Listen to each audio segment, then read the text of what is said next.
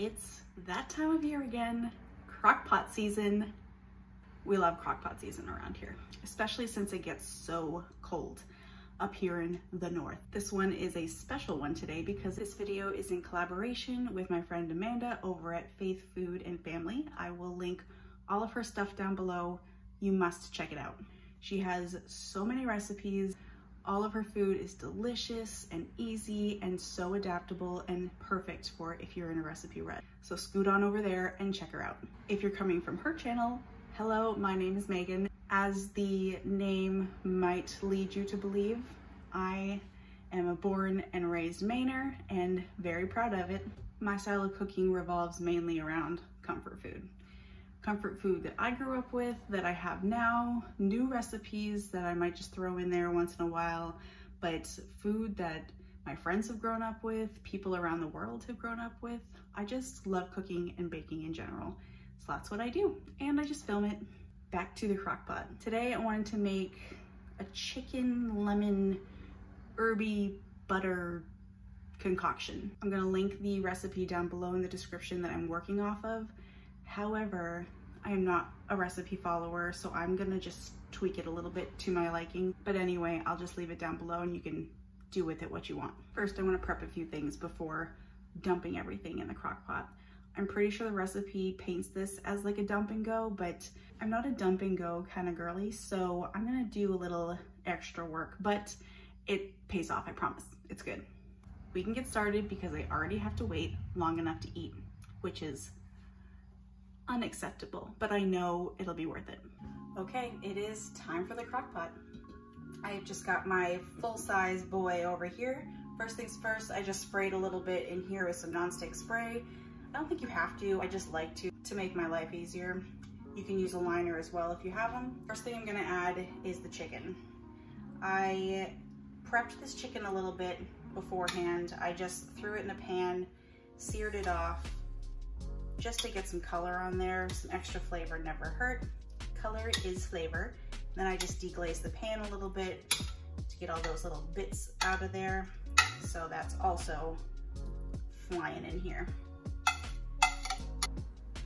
The thing that gravitated me towards this recipe to begin with is that it uses thighs, and I am a legs and thighs girl all the way.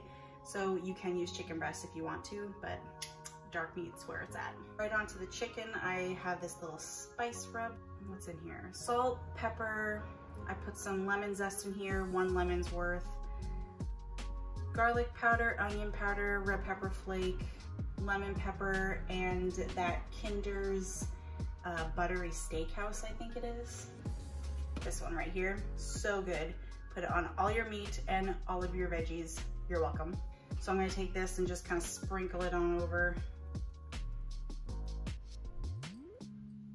Get all of that flavor on there. Now I've just got some chicken stock with 1 lemon's worth of juice. I'm just gonna pour that in here. I've got some butter that I'm playing with today, so I'm just gonna put half of my butter. Just sprinkle that on in there. I roughly chopped a few cloves of garlic, throwing that in there. I know that I put garlic powder in there, but you can never have enough garlic in my opinion. The recipe also didn't really call for much of anything else, but I'm just adding some onions. This is just like a sliced up sweet onion that I had that I think would just be lovely. And I've also got a jar of artichoke hearts. I love artichokes. I add them to pretty much anything I cook. So I'm just going to throw a bunch in here because lemon and artichoke and chicken, oh yeah. I'm gonna put some more of that spice rub actually on the vegetables so it gets everywhere. I'm gonna go high and fast with this one because I'm kind of starting a little late, so 3 to 4 hours on high for me today, but you could also do low and slow, 6 to 8 hours, perfect. Put it on, set it, and forget it. I'm such a doof. I forgot to put the rest of my butter on here. Why'd you remind me? Gosh.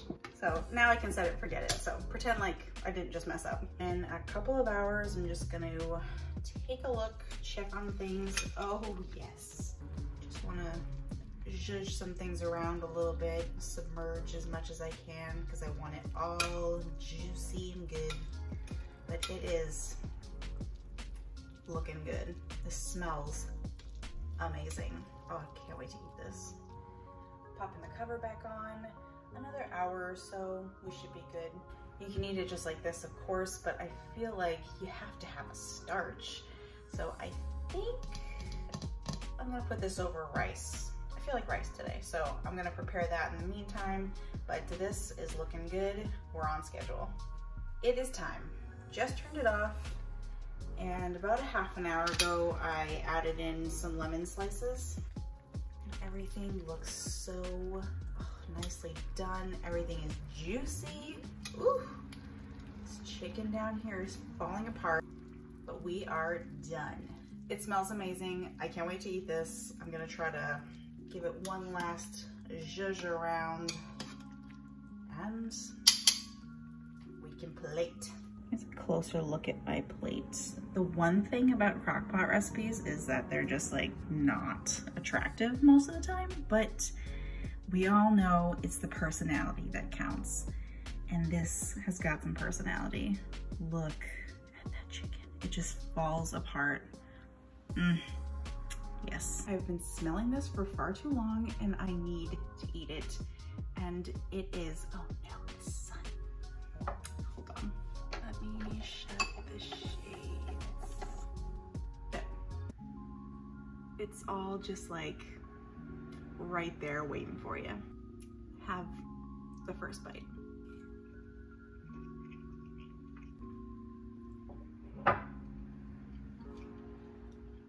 That flavor is unbelievable. The lemon is out of control. It's so lemony, so chickeny. The onions and the artichokes add such a good flavor to it. Wow.